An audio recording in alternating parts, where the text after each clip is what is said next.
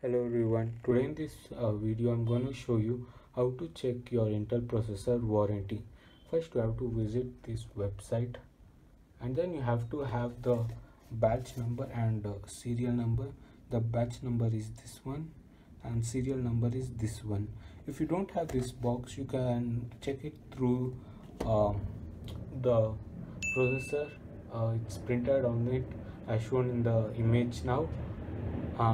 So once you have that, you have to select your product type and then I'll enter the batch. So I entered the batch number and serial number. Now all you have to do is click on check products. So as you can see, my processor warranty will expire at August 26th 2023.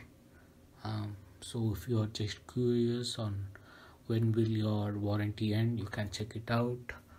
Also, if you have any other suggestion on what tutorials I should make, you definitely leave a comment down below. I'll definitely check it out and reply. So thank you for watching. See you later. Thank you.